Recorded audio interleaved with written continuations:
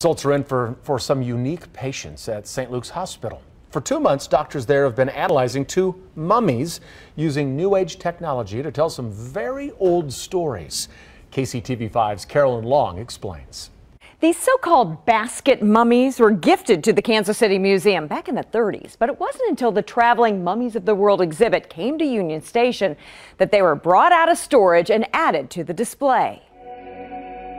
Human remains. Unlike most of the mummies in the popular exhibit, very little was known about these Kansas City-owned basket mummies. Where are they from? How old were they? How did they die? Or even, are they male or female? Tell the bones sure look thin.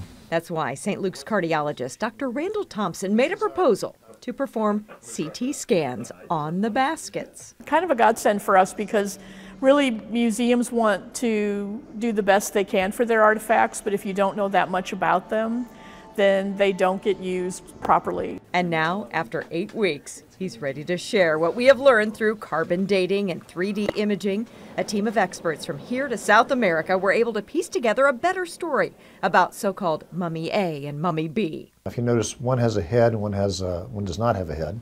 The one with the head is male. The one without a head is a female.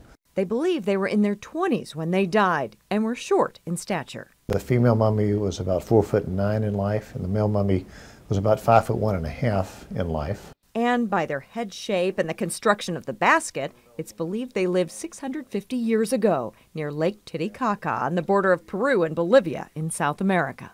So now that they feel like they kind of know so much more about who these 2 people were, they no longer go by Mummy A and Mummy B. The curators now call them in their ancient names for male and female, Runa and Wormy. Carolyn Long, KCTV5 News.